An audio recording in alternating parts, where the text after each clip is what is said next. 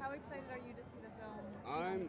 I'm stoked. I mean, this is a really big deal. We have all of Los Angeles here, so it feels good. And tell me, when you found out you would be in the sequel, what was your first reaction? Oh man, I mean, obviously working with Denzel Washington and Antoine Fuqua is any actor's dream. So it was a bucket list moment, but I was ready to work. So we got to work, and now we're here.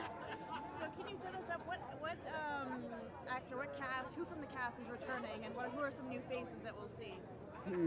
You can see Melissa Leo, obviously Denzel Washington, my boy Pedro Pascal, you know, among others, man. It's a pretty cool cast. Yeah, man. Why do you think that audiences connect with Denzel so much? Why is he such a great person to step into this role?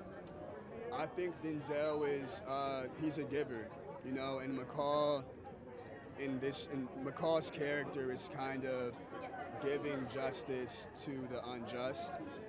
So it's perfect. It kind of goes hand in hand. And Denzel's also a badass, and so is McCall. So that also helps. And you mentioned being excited to work with Antoine as well. What does he bring to the project? Well, he's a great director, you know. He has a lot of great filmography under his belt, and obviously him and Denzel work great together.